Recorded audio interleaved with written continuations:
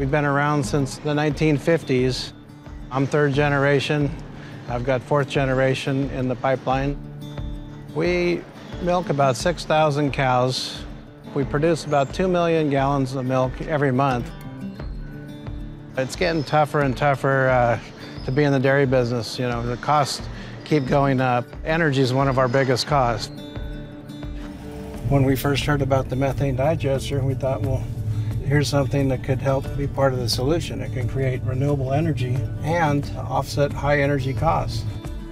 This is a methane digester right here. You can see it's covered. It helps capture the methane gas.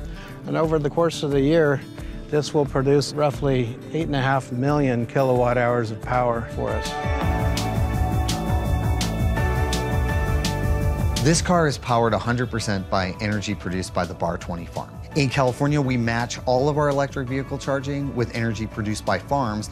The Bar 20 facility produces enough energy to offset the electric vehicle charging emissions for 17,000 BMW electric vehicles. It uses a fuel cell to generate electricity. By using a fuel cell, they're able to generate more energy, which creates more environmental benefits. Between our 2 solar projects and the digester, we're probably producing in excess of 3 million kilowatt hours of power more than what we use. The digester seemed to be a positive project that would not only help us minimize our energy costs, but also to help with the challenges we have in California, needing more renewable energy and cleaning up the air. What I love about this company is that they are always looking for ways that they can sustain their relationship with the land that we are stewards of. Nothing goes to waste here. Everything gets reused. The water is cycled over and over again to chill the milk, to clean the lanes, and then to water the crops.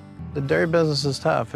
You don't have any control of what your milk prices are. You know, they go up and they go down. There's times where you're making money and there's times where you're losing money. And so the concept of being able to produce energy or power was attractive because if you can stabilize some income, it helps you get you through the tough times. My grandfather lived to 102 years old, grew up, lived through the Depression, was always pushing us to try to get better every day. Even when he was successful, how can we do better? We're planning on being in this area and being in the dairy business for a long time. This is a great way to help ensure our future.